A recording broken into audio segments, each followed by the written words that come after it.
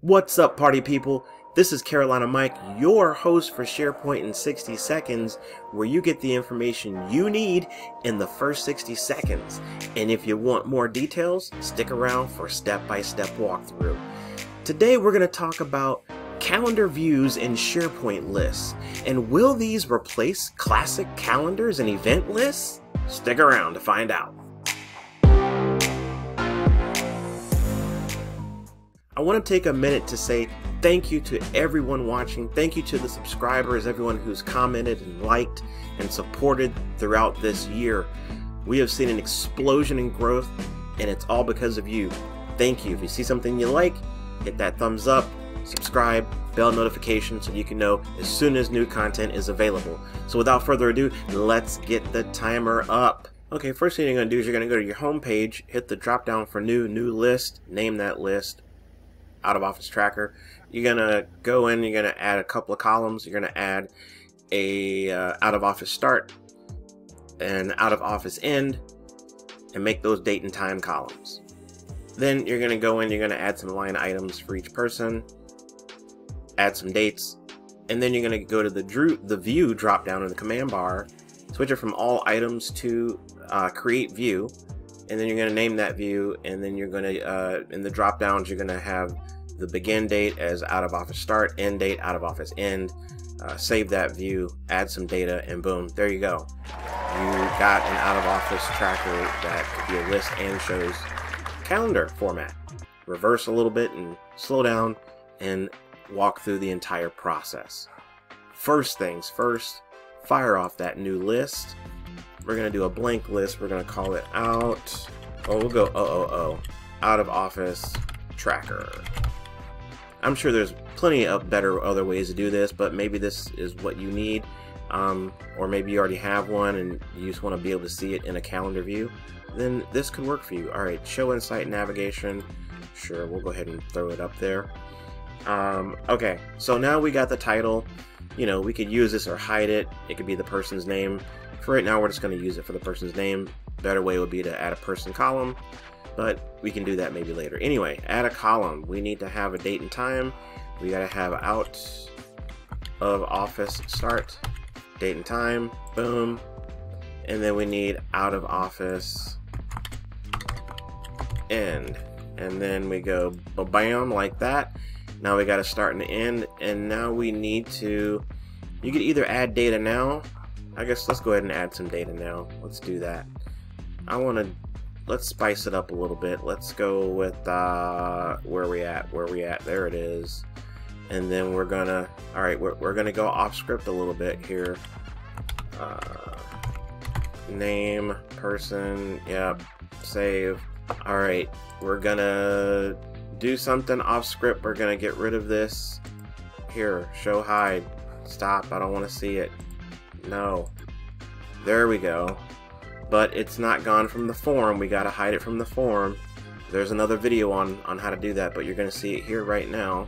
We'll go here. We're gonna turn on some stuff. Don't be messing with a bunch of this stuff if you don't need to. And we're gonna go down here and we're gonna shut that column down. Yo, I think there's a faster way to do this, but this is like the original way I learned how to do it, the old school. There's another new school way to do it. But we're going to do it this way since I'm already entrenched in here right now. Hide it from the form. There's a better way. There's a video on it. There's a link, I think. Alright, so we're going to go back. So now it shouldn't show up in the form. And we got this and this. We got the start and the end. Let's go ahead and add some stuffs. We'll say Jake is going to do his thing here. You're going to say he's going to be out here. And then he's coming back on that day. And then we're gonna say, let's say Steve. Alright, when are you gonna be gone? You're gonna be gone here, and you're gonna be coming back on this day. Alright, great, we got some vacation, everyone's happy. Okay, now we're gonna show that in a calendar, create new view, and we're gonna say calendar view, calendar. And we got to pick the start and the end, and we'll say start and we'll say end, create. And where's my stuff? Bruh. What? just happened? Why? What? Out of office start, out of office end. Oh, we forgot the to change this field from title to person, so it knows what to be looking for. Name. There. That was scary. Alright, come on. Let's make it happen. Come on. What? Edit current view. What did we do? What's going on here? Am I in the wrong month? No? Okay, let's go back to all events. All items, rather. Oh, they didn't save. I must have forgotten to exit grid view. Bruh. Well, lesson learned. Let's see. Let's try that again. Gotta save it, apparently. Alright. Makes sense. Data. Alright. Some much needed time off. What's going on here? You can't create a new item with quick because this view is missing one or more required columns. Hold on. It's a list setting. Let's make sure that's hidden. Alright. Also want to close this back up here. Alright, come on. Oh, see? Oh, so you still have to do it at the list level. Make it not required, yeah. I guess that's, yeah. Alright, no. Alright, cool. Shouldn't be showing up in the form either. Let's give it a quick check. Should not see a title. Yep, perfect, good. Okay, so now we can actually get some data in there. The problem was it just wasn't saving the data. Come on. Alright. And we're gonna say ta-da, and ba-bam, and then zip blat, and there we go. Oh, we gotta put a person in here. Come on. Now, let's exit grid. Now we have data. We're gonna refresh. Alright, now the thing should work. Goodness gracious. Wow. Alright, I guess I am human. There you go. You got your calendar view in a SharePoint list. Now, I haven't tested to see if we can make a calendar view in a doc library. That would be weird. That'd be weird.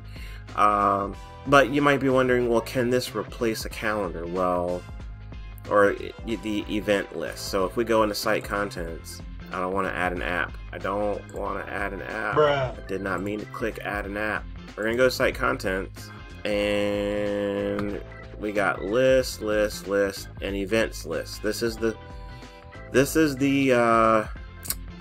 container for classic calendar / modern calendar. It's all kind of the same.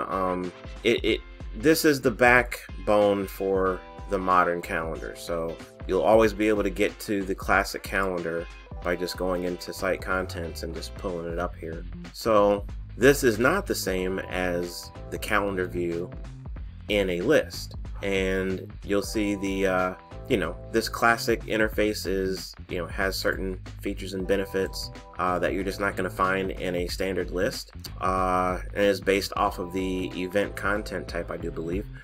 So it's just it's a different animal. So if you're going back to try and use an actual list to replace an events list, they're not the same, and I don't think they're designed to be. I feel like this feature for a SharePoint list is just another way for you to visualize what's in this list, but the meat of it shouldn't be necessarily tracking dates alone. Like, there should be probably some other things going on here, and then maybe you're like, okay, I really want to be able to see all these things sort of grouped by or according to date when when things are starting and stopping. So I guess it helps if the list items lend themselves to start stopping if they're going to span across days, or they could be just one-time occurrence things as well. So there you go. Hopefully that gives you a little bit of insight on what a calendar view is in a SharePoint list, and maybe how you could put it to use. Let us know in the comments ways you've used it. Maybe I missed something here, or you want to see something else tested. Let us know in the comments. Until then, take it easy. Please like, subscribe, follow, hit that bell notification, and we'll see you next time. Remember, SharePoint rocks, and so do you. Take it easy, y'all.